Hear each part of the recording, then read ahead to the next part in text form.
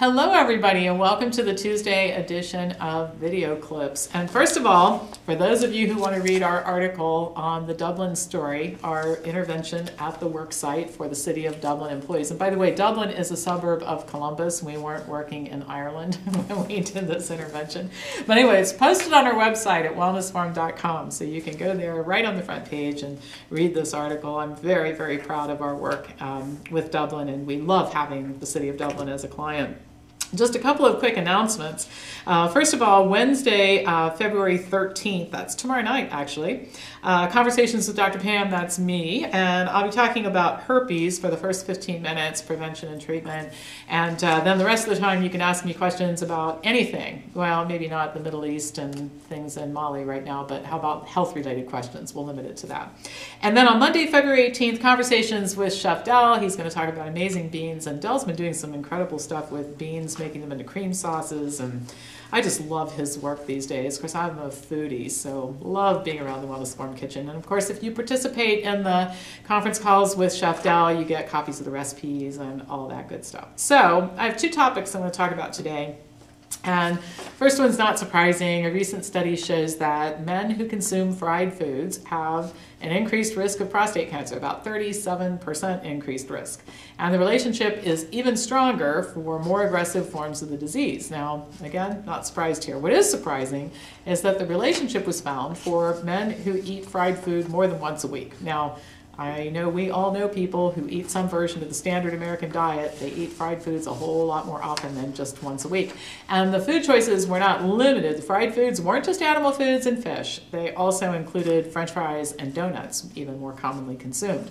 The researchers looked at data for over 1,500 men with prostate cancer, compared them to healthy controls. They controlled for factors like age, race, body mass index, family history, and PSA screening history.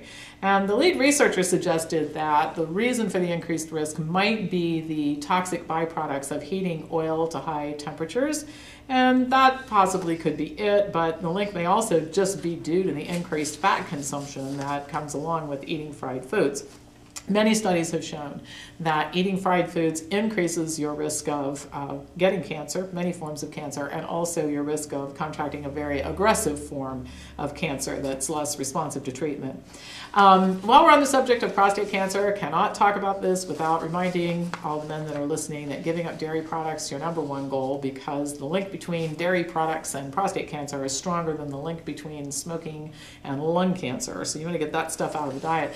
But you also just want to pay attention to the dietary pattern. I don't think I can say this often enough, that if you get rid of the fried foods but you still consume dairy, or you get rid of the dairy and you're still consuming the fried foods, your risk is going to be high of developing something, including cancer. So adopt a whole foods, plant-based diet, the continuing mantra around here. Okay, the second article I want to talk about was in the Annals of Internal Medicine, and boy, does this tell it all about why our healthcare system in this country has developed into the bloated financial disaster that it has become. And the study looked at the attitudes of both patients and cardiologists about the use of stents for treating coronary artery disease. Now, I've written about this before. You can read articles in the Health Briefs online library. There's information in my books about it. But stents have been proven to be useless in most instances. There are applications for them, but unfortunately not many. Unfortunately, I say, because cardiologists and hospitals live off of bypass surgery and angioplasty. But just to give you an idea, statin drugs reduce the risk of heart attack by less than 2%, and angioplasty has been, the use of stents has been shown to be less effective than that. That really says something. But we do 600,000 angioplasties every year in the United States, and most of them involve the use of stents. Now, the participants in the study included both patients and then interventional and referring cardiologists. 75% of the patients believed that they were probably going to have a heart attack in within the next 5 years, and 88% thought that this procedure was going to help them. Now, the evidence shows otherwise, but we can forgive the patients. They aren't expected to know better. But what was really interesting is the doctors should know better. But here's what they said. When asked, 63% of the cardiologists believed that the benefits of angioplasty and stenting were limited to just symptom relief. After being presented with potential scenarios in which the stents would be absolutely useless, 43% of the cardiologists said they would put those stents in anyway. So, in other words, most cardiologists know that the best that can be expected is symptom relief.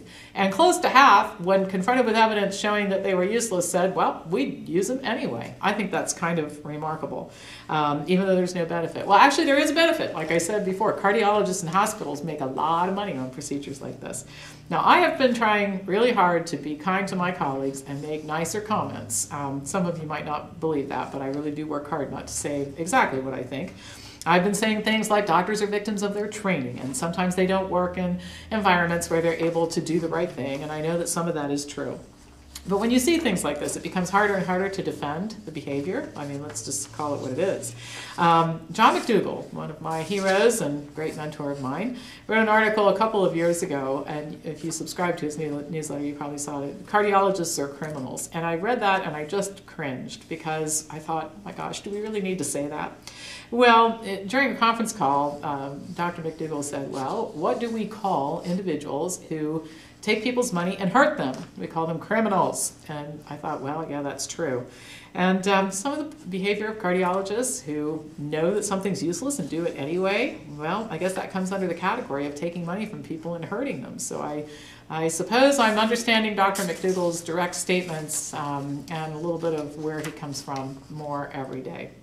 So anyway, if you're in a situation where somebody's telling you or a family member that you need to get stents, you probably ought to at least look into it before you agree to this procedure, which is deemed useless in most instances. So that's all for now. I will be back to you on Thursday with the Thursday edition of Video Clips, and as always, pass this on to anybody who you think would benefit from watching it.